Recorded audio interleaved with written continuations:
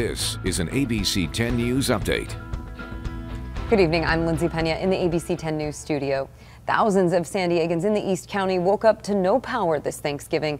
That's due to red flag warnings and dangerous fire conditions in the area. Those outages are part of SDG&E's public safety power shutoffs in fire-prone areas. Customers lined up this week to refill propane tanks that some use as a main power source for their homes. Others were filling up in the event they lose power. Most of the areas with outages are not expected to have power restored until 5 p.m. on Saturday. And in Santee, the red flag conditions worked against crews fighting a brush fire near homes. That fire, being called the Magnolia Fire, broke out around 11 a.m. near 9500 Magnolia Avenue. The last update from Santee Fire had the fire at 18 acres and mostly contained. There were some evacuation warnings put in place by the Sheriff's Department, and we're still working to find the status of those warnings. But as of this report, it seems families in the area are back in their homes.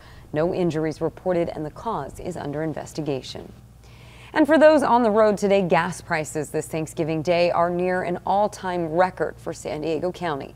The cost of a gallon of gas rose for the 16th straight day today. It now costs $4.66 per gallon, which is the highest amount since October 2012. It's about 6 cents away from matching the record high in our county.